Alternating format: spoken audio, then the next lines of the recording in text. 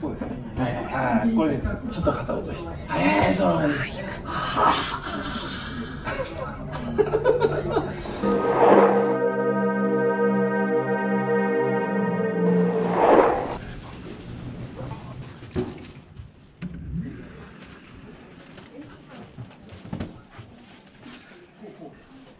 お久しぶりです。お久しぶりです。Hey guys, today I'm in Osaka, and the reason why I'm here, and I just want to see the Screaming Mad Jôji exhibit.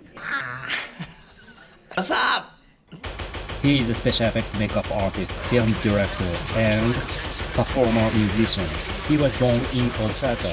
He became famous in Hollywood for his unique gory special effect makeup at the 80s and 90s. He worked on the many Hollywood movies.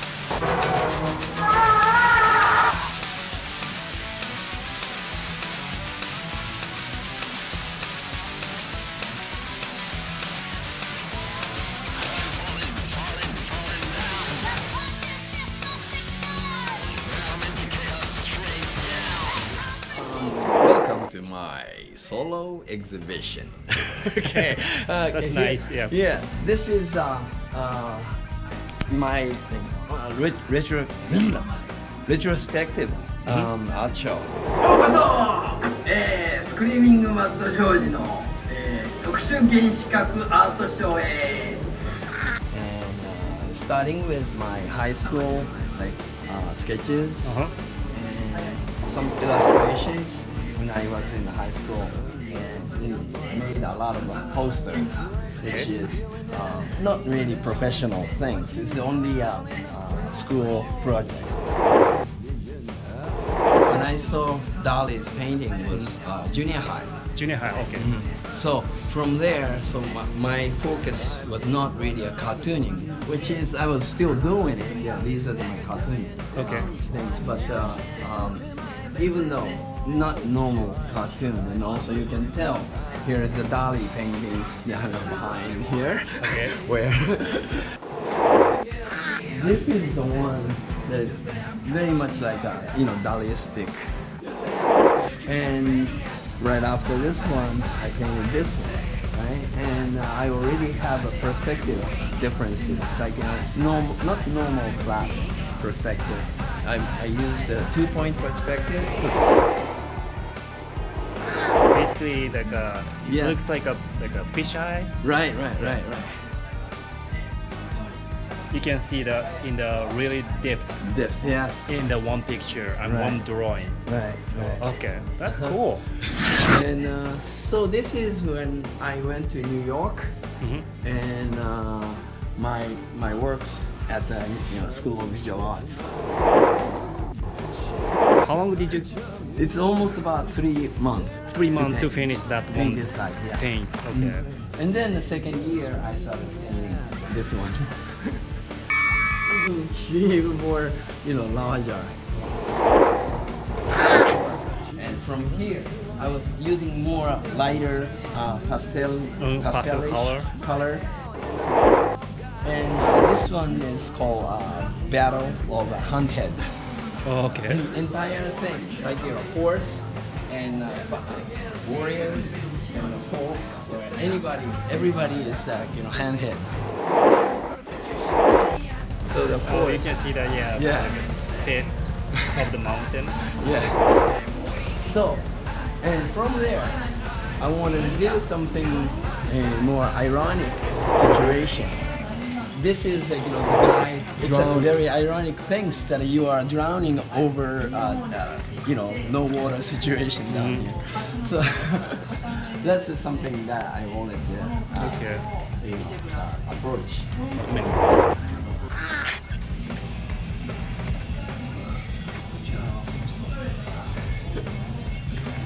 Let me explain about this picture. And I'm standing here, and if I get closer to the mirror, and this mirror is showing this picture for left eyes, and then that right side mirror and showing to this picture and for the right eyes, and then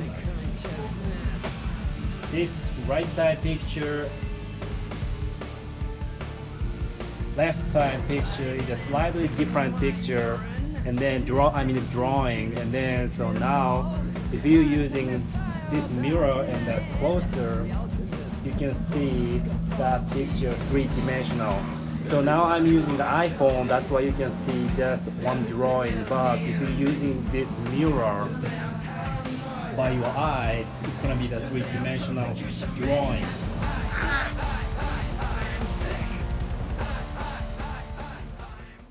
This work, you really have to see from behind of a canvas. This looks slightly three-dimensional and painting with some kind of depth on it, but this is how I painted and come around. So this was constructed with like four surfaces with the two stand-ups, like and these are the all done in anamorphic way. Distortion, there's certain specific distortion in it, and like so when you see from the hall to the mirror, then everything, all the distortion come together into like one perspective, and because of doing that, this becomes more three-dimensional. I wanted to make it to the movie, and this is when I wanted to do special makeup effects, but there is no school or anything. So it's all my self-taught. Also the baby, and see, you can see it's like really it's not like terrible. not like professional style. Yeah. But you did it everything by yourself. Everything myself. And studying, learning, and training by yourself. Right. Like when I saw Cinefx, Dick Smith's, muscle and the vein, from out of the States. Okay. So I had to make myself, with like a full bodies and costume. Screaming Mad Joe's version of the Dick Smith. So, and this one too, again, is a hot melt vinyl. And the mechanism in it. So I was doing with a push-pull type of things with like, blinking eyes. And talking and stuff. You can tell right now over. What's this for? This is the for the movie. Okay. Yeah.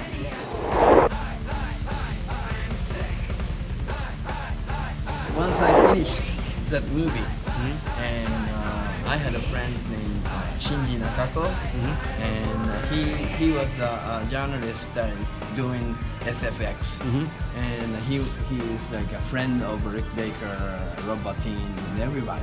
So I had contact with him. I sent my video to him. That became a turning point for you to be the special effect makeup artist in Hollywood. Yes, exactly. That's awesome. So my at the Rick Baker's shop, I had to go there, talk to him, and I asked him so I can work for free. You can see the young Screaming Mad Jôji. This is a little bit later. Young Screaming Mad is this one. And now is you got the gray hair. Back to New York, and then like a few months, I came back to the Hollywood, LA. And then like when I got there, Rick said, "Jôji, sorry, I'm not working this year." Oh, that sucks. What am I gonna do? I moved in, And then but Rick said recommend to the Greg Cocoon. Okay. And he introduced me to Greg. Okay.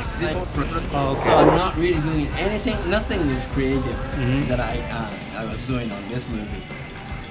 Yeah, I was helping mixing, for every chemicals department, basically. And sweeping floors, all that, so and buying the things, You did it everything like a runner. Yes. But that's really great for me because I was doing all self-taught. But doing, I can watch everybody's doing. You can study everything from the studio. Yeah. And I learned so much during this time. And another things, how I learned really better was I asked Greg, can I make my own project. Using shop. using his studio to create your stuff. Right. Can I make my own stuff for Halloween? He said, oh, okay. Okay. I think he thought I was just gonna make some masks or something. But then I made this. you made that huge one at his studio. I don't know, I have to You make gotta be the something wing. really, You gotta really big stuff so everybody can notice who am I. Okay. And everybody helped me because I was making this in a shop and mechanical things, because this one has mechanism, blinking eyes and eyeballs, looking left and right, mouth open, tongue swell up and stuff like that. And also the neck can move right and left. By the hand. Yeah. Okay. You got a great time. Yes. So to study special effect makeup and basically everything.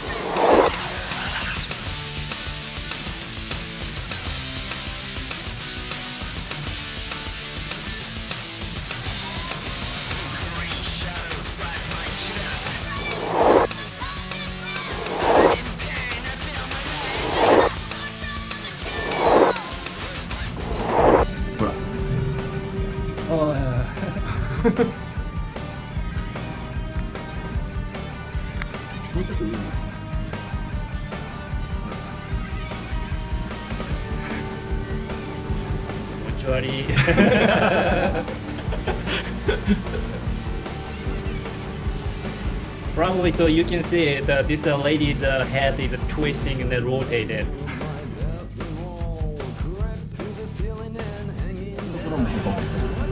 普通出てるところがそうすることによってやはりこの先ほどまでやってるやつとこの状況に Sad face goes to the happy face? Yeah.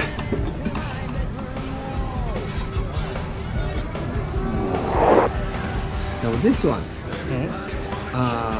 well again, you won't be able to see with the cameras to do it. Oh, okay. But anyway, what happened? I'll show you. Put it in. I can see female face. Okay. Right? And then when I look closer and closer into the box, up to here, then what happened is you'll see Face became fire. Metamorphosizing to something else. Oh, okay. I mean, it's a face, but it's different. Yeah, he created the monster. It's very screaming mad Joe. It's like a hand.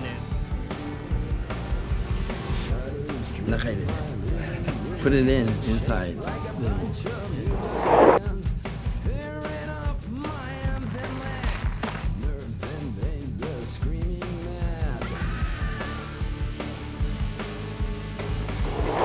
Years to make. 4 years? Yes. And it's a lot of trial and error. And but now, see, you can see this animatronic head just moving side by side. I have to wear my helmet. The baby all of a sudden see me and stop, right? When I'm she follows me. Wait a minute. This baby head is following the screaming mad Joe. Oh, it's not you. Okay. Basically, this white box is LED and then connecting this sculpture of the baby head. Right. How do you say three-dimensional sounds? It's very difficult to explain. Yeah, so how the sound is. I can hear the sound is everywhere, not one spot. Right side and left side and top or closer and yeah, kind of the weird sounds. It comes right into your ear. Too. Yeah. Watch. Now faces are all following you. You just keep moving. Yeah, those baby's face is following us. Yes, and this one too. It's all following. And Jôji. See, it follows following everywhere. And then also this face is a mini screaming macho. I'm gonna have an interview with Screaming Mad Jôji. Tell me which art in this exhibition do you want people to see it? The one is called counter-attack of the giant baby, giant experimented baby.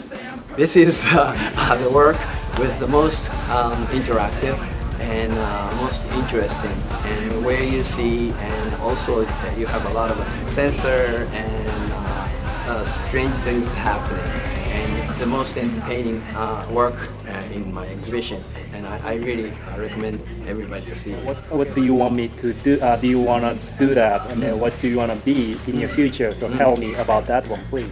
Okay, this is an exhibition held in Osaka, and there is the tallest building in Japan so far. It's Abeno Harukas, and this is university's Sky Campus. Reside in 24th floor, and this is the place that my exhibition is held in. So if you have a chance to be in Japan and Osaka, please come in. Play with us. It's on. And right now. Please come to the Harukas 24th floor.